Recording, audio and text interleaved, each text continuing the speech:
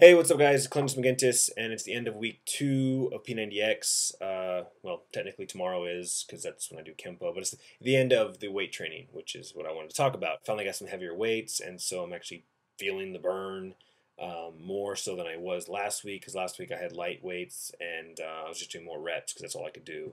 That's all the weights I had. But I can definitely see that this is going to get very expensive very quickly, because every week or two I'm going to have to increase my weights because I'm getting stronger. And so by the end of this thing, I'm going to have a whole full set of weights that are all mismatched.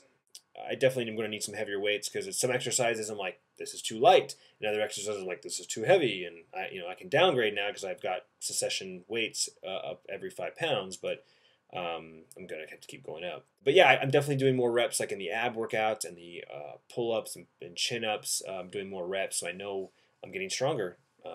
So that's a good thing, right? I'm still struggling with the nutrition stuff, though. The wife packs my lunch, and she's like, okay, you need to do one of these, 2 of these, and you'll be good. And, I try to fill in the gaps the best I can, but I'm not always hitting my calories, and I'm not always hitting my portions, I know.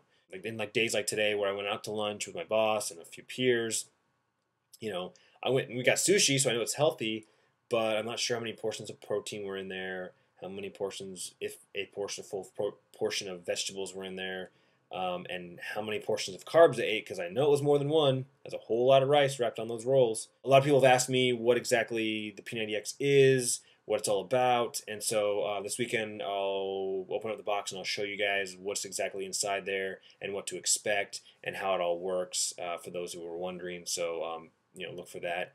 I work a what's considered a mid shift. 3 p.m. to midnight is my shift because my department is 24 hours a day, 24/7. So I'm the mid shift supervisor. But there are days where I have to work like an 8 to 5 or 7 to 4 because of meetings, conference calls, and stuff like that.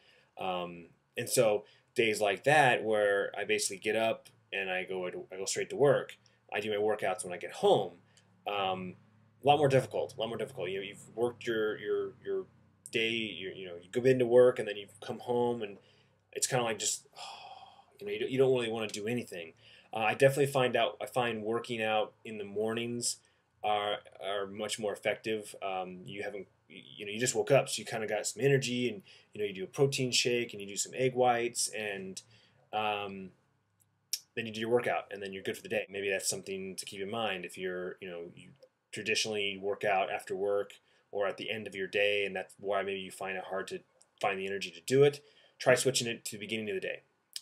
Might make a difference, and I know it does for me. Be sure to subscribe if for further updates. I plan on making these videos at the end of every week, and then of course a recap video of the end of each phase, which is every 30 days.